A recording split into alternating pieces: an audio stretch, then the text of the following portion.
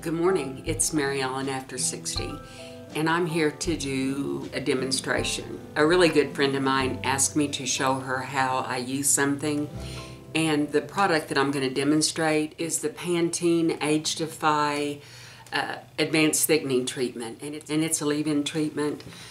A year ago, last June, I believe, I started on a quest to reduce my hair loss and thicken it back up. And for a year, I used the Pantene 3-part system. And I will link that playlist below if anybody's interested.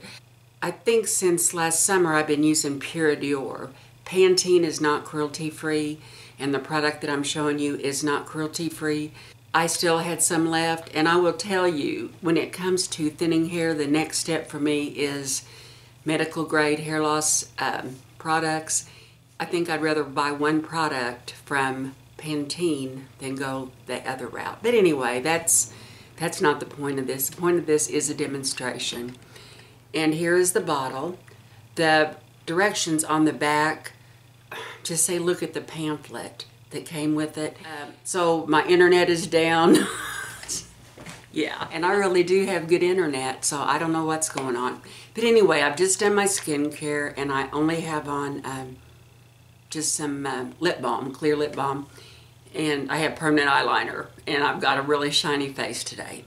But anyway, I'm going to demonstrate how I have used it. I just take my hair, roots and all. I need the color, but it's not going to be for a while. And I just comb it over. So I just put a full pump. The directions say 15 times, so you press all the way down. And this is where my hair is the thinnest.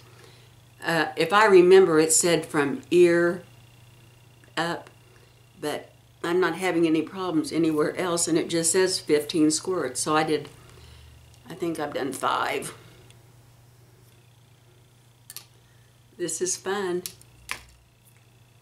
Okay, I didn't make you watch all the squirts. So I've got 15 pumps in there, and I just massage it in my scalp and work it in there. And that's what I do. And I only apply it when I wash my hair, and I am doing a study, and I'm just about done with the Pure. I didn't use this for a long time, and I noticed a little bit more hair loss. So I keep hairballs, and I'll link that below, but I'm not ready to do the new one. I wash my hair about every 5th, 6th, or 7th day, and I believe on this it's been every 6 days because I want it to be the same. And it does not make my hair goopy. It doesn't make it sticky. I think you can use this every day. In fact, I know you can use it as often as you want.